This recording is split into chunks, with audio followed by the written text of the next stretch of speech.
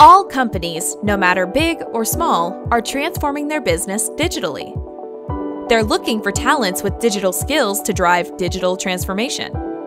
Now everyone is expected to work with emerging technologies, where data is the key ingredient. No matter what background you're from, no matter which position you're in, you will be expected to work with data. The truth is, you don't need to be a data professional to work with data.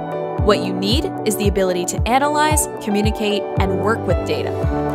This is data literacy. But how do you become data literate? Step 1. Identify your digital skills. Step 2. Get clarity on what skills to learn based on industry demands. Step 3. Get a personalized learning path unique to you. Step 4. Get matched with jobs and projects relevant to you.